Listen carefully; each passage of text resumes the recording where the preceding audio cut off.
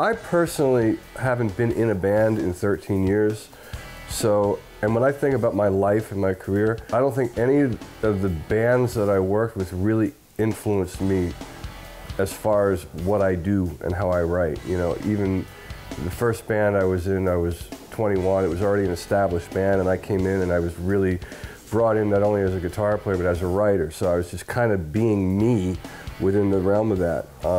When I played Mr. Big, I didn't really change much at all. I just kind of got in with them and was myself in the context. So I don't feel like, me personally, that my style was changed that much from any of the bands.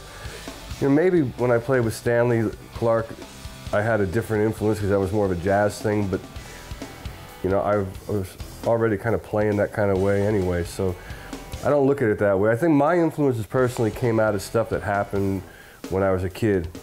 My records that were in my house that my parents had, you know.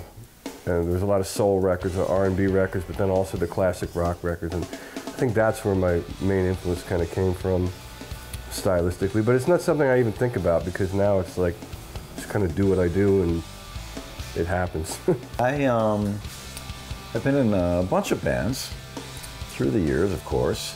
I think it was more the time of my life that I was in those bands that mattered more than the band.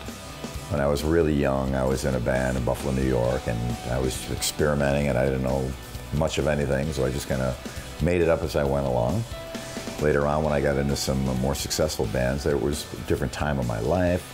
I lived in Los Angeles then, and now when I became successful, so things changed there. So I guess there's, to some degree, probably unknown to me, some intangible influence that occurs. Of course, playing with David Lee Roth, that was a huge thing. I'd be foolish not to mention that didn't have some effect on me, but not so much musically as it was just to be around, go from nothing in Buffalo, New York to you know, within 24 hours having paparazzi follow me and Dave around, you know, so that was a very sharp learning curve, and that was a big thing for me, and it was like getting a PhD in showbiz, working with Dave. So that was a huge help, but not so much musically, you know. And I'm very glad what I learned from him it still helps me to this day, and to understand this business and how it works.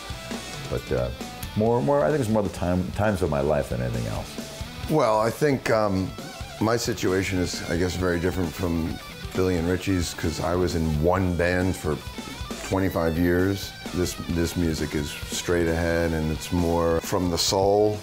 And you know, I think people come see the Winery Dogs, and I think that's what makes this band stand out, is because it's all about the songs and the vocals first and foremost, and the musicianship is kind of the icing on the cake.